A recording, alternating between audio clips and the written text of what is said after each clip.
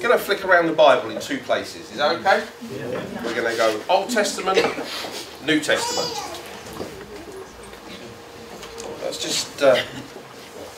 Lord, I want to pray, Lord, that each of us will hear you as I speak. In the name of Jesus. Amen. Amen. So then God said, let us make human beings in our image to be like us. They will reign over the fish in the sea, the birds in the sky, the livestock, all the wild animals on the earth, and the small animals that scurry along the ground. So God created human beings in his own image. In the image of God, he created them. Male and female, he created them. Then God blessed them and said, be fruitful and multiply. Fill the earth and govern it. Reign over the fish in the sea, the birds in the sky, and all the animals that scurry along the ground. Well known to us all? Really unpacked it fully? Because I really like this passage. It's taken me a long time as a Christian to actually understand that this being made in the image of God is about being an estate agent.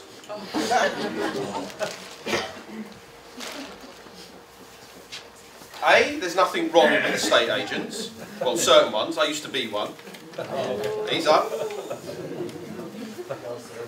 But just think about it for a minute. What do estate agents do?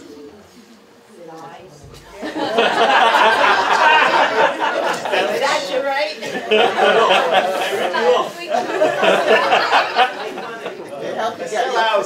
Get a home. Now you've got all that to one side. If you were selling a property and you cannot physically be present at any of the viewings, you hand the keys of your property to the estate agent.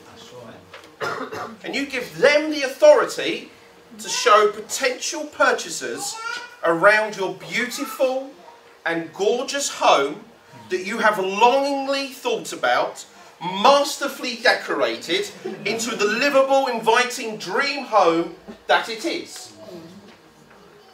No? Yes. And what do you expect the estate agent to do? You expect them to show off every room, do you not? Yeah. The garden, which is your Eden. And sell the attributes of your property. For them to point out the practicality and goodness of all that this property has to offer. Yeah? And if you're away for a long time, you would also point out that the estate agent must keep the place tidy, care for the garden, vacuum the place, dust, feed the cat, and generally govern your property for you. And that does happen. Happened in my day, way back in the late 80s. So easy to sell property then, until the slump happened. But that's what you would expect your estate agent to do, to care for your property if you're away for a long time. You'd expect them to do the same amazing role that you would do if you were there. Yeah? How's this any different from what we're called to do by the owner of this property, commonly known as creation?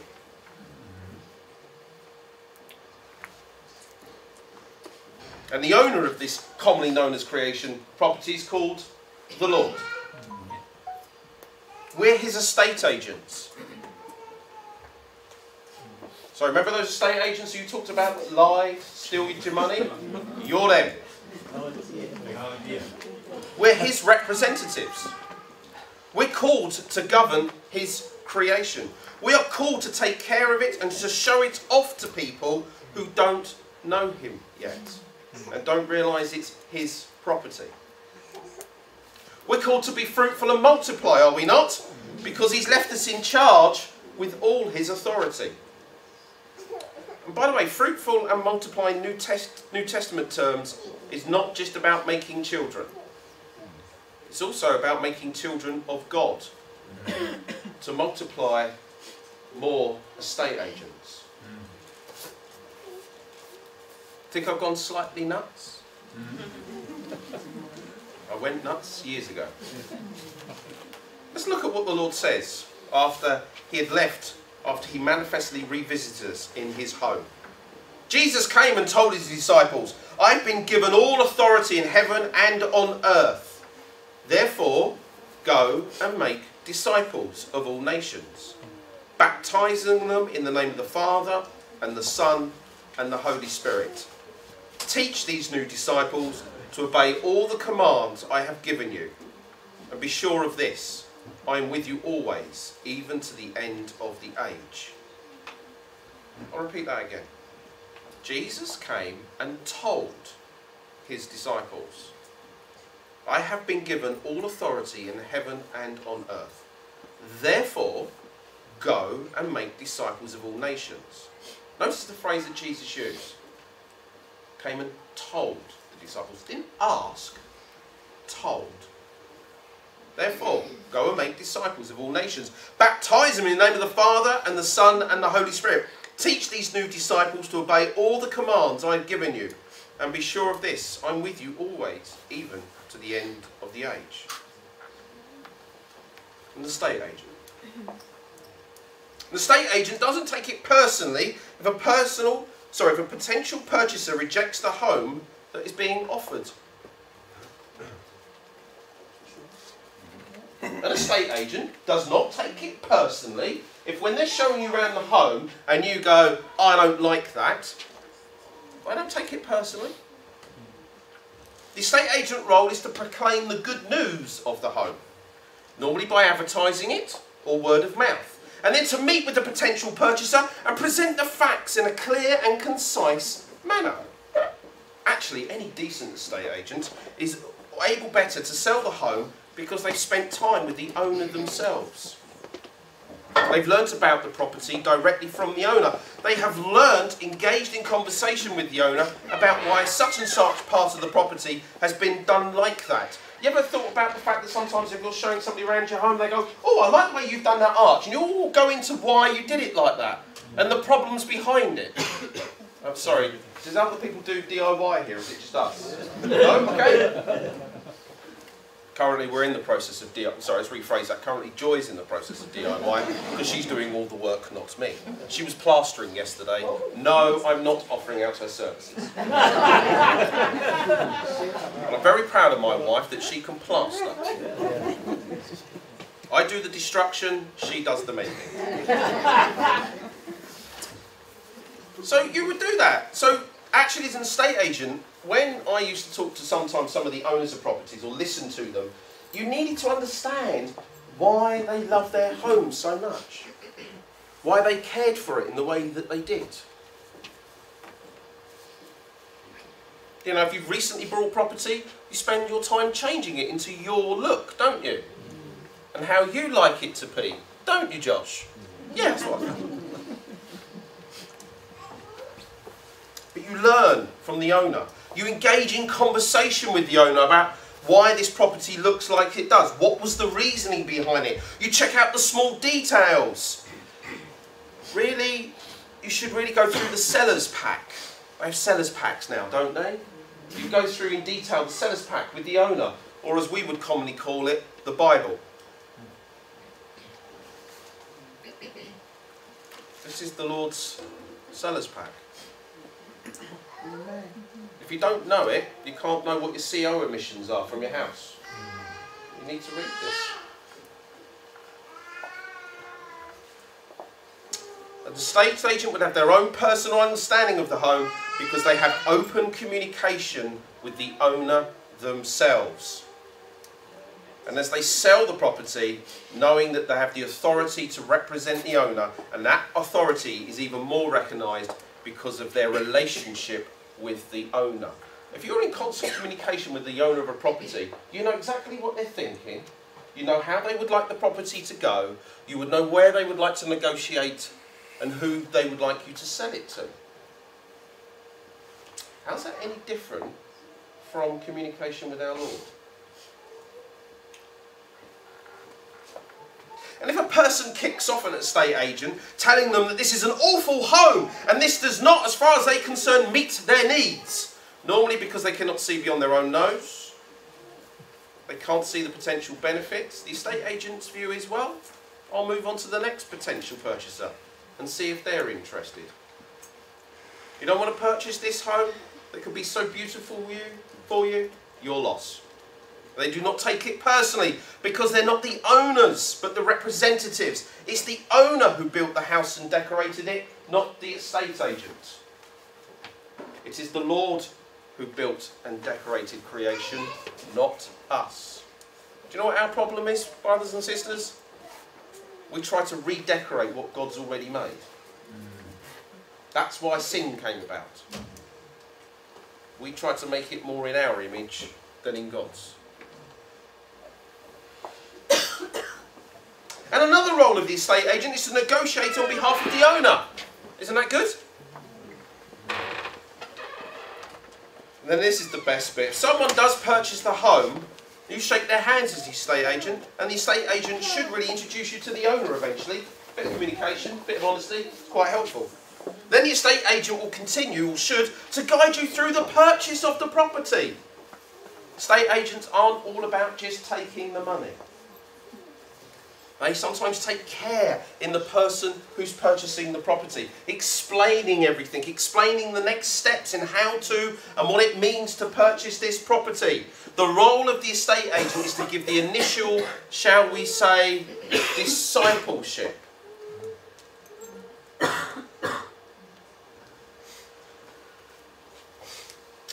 We, brothers and sisters, are the estate agents.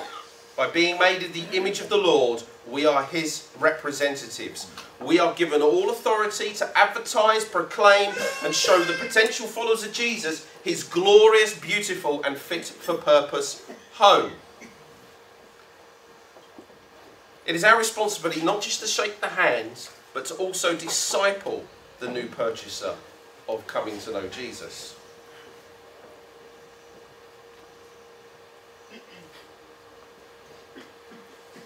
We call this kingdom of God with a price set at the enormous cost of the cross of Jesus on the cross, yes? Our role is not to take the keys from the owner and lock ourselves in the home. We should be out there advertising and discipling new people to live in this home with us.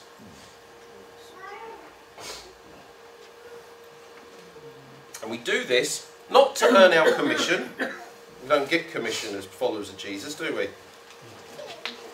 But we do this to recognise there are far too many people wandering aimlessly without their true home. And if we do not offer them the shelter of Jesus Christ, they will die of exposure.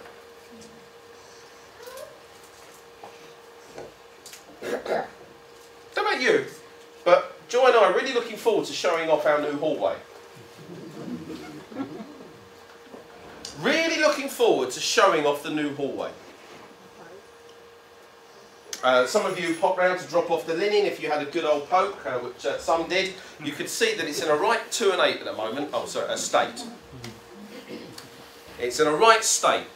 But we're really looking forward to showing it off because we know everything about it afterwards. We know when we put up that wallpaper, we know what we've hidden behind the scenes.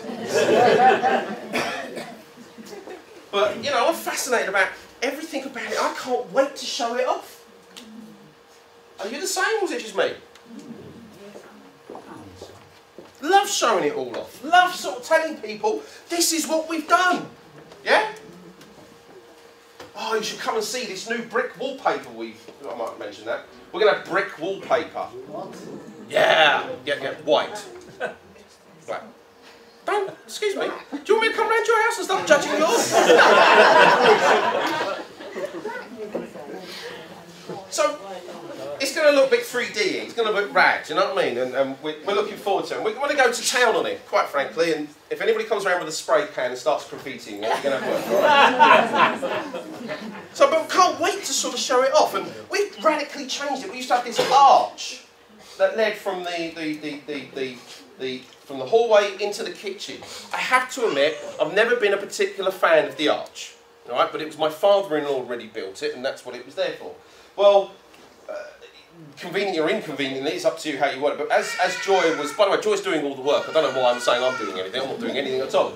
But when Joy was steaming off the wallpaper, it sort of steamed off the arch cutout that he'd done. What? what a shame. So, come. And it looked radically different. And we can't wait. So some people, friends have come round, we've gone, look! I'm really pleased. It's pathetic, isn't it? Isn't it sad? But look! I don't have to sort of feel like I've got a duck anymore.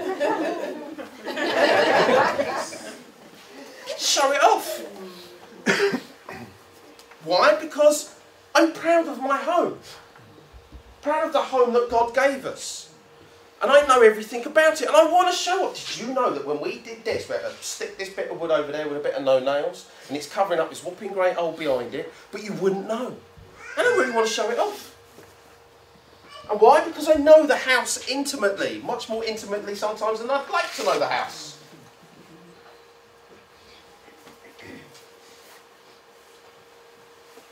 We should be doing the same. When we know our Lord, we want to show him off, don't we? We want to show him off in what he has done in our lives. Earlier on, people giving testimonies, fantastic testimonies. Here, showing off what the Lord has done. But we also need to do that in real church. Real church, by the way, is out there. We need to show off what our Lord has done. We need to be telling people. And the Lord has given us the authority, the victory, the grace to do it. Because he says, you are my representatives. That's what it means to be made in the image of God, by the way. We're actually his ambassadors, his representatives, yes, his estate agents. You have an estate agent around, you want him to tell all the best bits, don't you? You want him to take pictures, don't you? And say, avoid that corner over there, it's a bit messy. Take all the best bits and show it off to everybody. We should be the same with our Father in heaven. We want to tell them what Jesus has done for us. Not just sing about the fact he's given us victory, but the fact that tell people what that victory looks like and how they can have that victory as well. And be released. And it's not just about telling and moving on. When I talked about discipleship, it's our role, brothers and sisters, to make disciples, it says in the Bible. And that's walking alongside people, telling them about Jesus, teaching them, unpacking the Bible. That is our role. And it's not a gentle will you mind doing it. It's actually a command from the Lord. Go and make. Am I laying it on a bit thick? No, I'm not. I'm only the Lord's estate agent this morning. He's laying it on thick.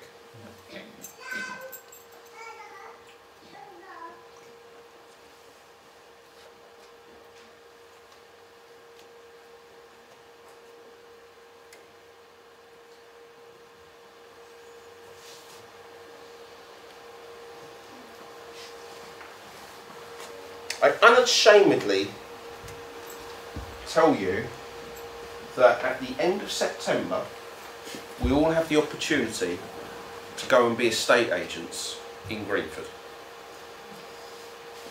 Forget Aaron James, forget Hart, forget all of them. If you don't know, they're the estate agents that are in. I think there's another one, but I can't remember their name. It really is important. At the end of September, we all have the opportunity to have open communication with our Lord, so we know how much he loves us. Then to go out for an hour, selling off this fantastic property known as creation and Jesus' death and resurrection on the cross. We also have the opportunity to come back afterwards and tell each other how amazing it was and to soak in his presence again. Does that sound pretty cool? And I know some of us are going to say, but that's not my thing. I don't go out on the streets. I'm not Steve, or I'm not you, Pastor Warren. Would you like to know something about Pastor Warren? I was thinking about this morning. I think it's assumed somehow I love being out there proclaiming the gospel. I think it's presumed that I'm really confident in doing it. I think it's presumed that I really, really don't mind going, hello, I'm here. Let me tell you about Jesus. Do you know something? A chunk of the time, I'm out there and I am scared witless. I don't go out there with a sense of Yeah, check me out, folks. Check the collar, check me, I'm a Christian. Going in the pub, going to tell you about Jesus. Going in with a... No, I don't. Half the time, I'm going there going, Lord, you're going to put people in front of my path and I haven't got a clue what I'm going to say to them. I'm actually scared that I haven't got the right words. I'm scared I'm going to look like a right idiot in front of them right now. Do you know something? The Lord has never let me down yet. And he never let you down neither. Oh, sorry, the amens was slightly less at that point. He will never let you down neither. Yeah. And that's the thing. What I realise, it takes time to realise, don't take it personal if somebody doesn't like what you're saying to them. But what's been going on, and I've reasoned this September, it's called the turning. I've mentioned it enough. This is about the turning. And what has been learned in the turning is that God has already gone ahead. Wasn't it Debbie to go to our own children? God's already gone ahead. And people are responding to the gospel really positively. What I've discovered over the months and years I've been doing this now, is actually God's gone ahead. So we don't have to worry. And if somebody's not happy, all they're going to say is, you're a, I don't know, don't come to me, you Jesus freak, or you're Bible bashing, whatever. Yeah, they don't. And we shouldn't take it personally. I don't know if anybody noticed this week. Do you remember a couple of weeks ago I talked about we're meant to be weirdos for Jesus? Who remembers that? Called us weirdos? You don't remember that? It was the best line ever. I would have remembered it. Right? Called weirdos. Guess what? In this week's Bible reading they were talking about you're meant to be weird for Jesus. Prophetically ahead of word line. But the point being is that we have got an opportunity to take time off work. By the way, this is time off work. A week off. Now we used to do that as a church here many years ago. Way back, I remember before I went into ministry, we would take 2 weeks off work, we'd have a mission team coming over from America. Who remembers that? Yeah. Come on, stick your hands, come on, you've been here long enough. Yeah? They would come over, we'd take time, as a church, we'd take time off work, and we would go out on the streets and go knocking on doors. What was it like? Hard, wasn't it? Bit tough, nerve-wracking. I didn't used to enjoy it, I used to hate it. And then I literally went with one of the American pastors' wives. And she said, I was so quiet, I would never do this, she said, but I realised God loved me and other people need to know about it. And she was full on. I just stood back going, great, I haven't got to do anything, I'm quiet. And then after about 10 hours, she said, Warren, do you want to knock on the door? Sorry, Eva. No, I don't want to knock on the door. It's all right. So Eva just went, whoa. So I just thought, I realised this morning as I was having a shower, actually people don't know. You think I'm full of this. I'm not. I go out knowing that the Lord's gone before me and there are too many dead people walking on the high street in Greenford. And we're the ones with the great advertisement of life that they have. So I'd like you to consider commencing the weekend of the 22nd of September, think about sacrificing some of your holiday to come out with all of us for a week. And it literally is an hour each day, by the way. The rest of it's soaking in the morning, soaking in the evening. So if you want to take half day, that's fine. But consider doing that, and I really shoehorn that in unashamedly. Because it is time, my brothers and sisters, that we're out there. We're not going to be on our own. There are other churches involved. Greenford Methodist Church, Dominion Chapel are involved as well, which is an independent Protestant church by Pastor Olu, who's cool. And we're all going to be doing it together. And it's a London-wide thing. But we're God's estate agents. Who else is going to know about the property known as Jesus Christ unless we sell him? We're his mouthpiece. We're his representatives. Amen? Amen. We do hope you've enjoyed and benefited from this presentation. To learn more about what the Bible teaches us and how to apply this to our everyday lives, check out our biblical teaching videos at gbcweb.tv.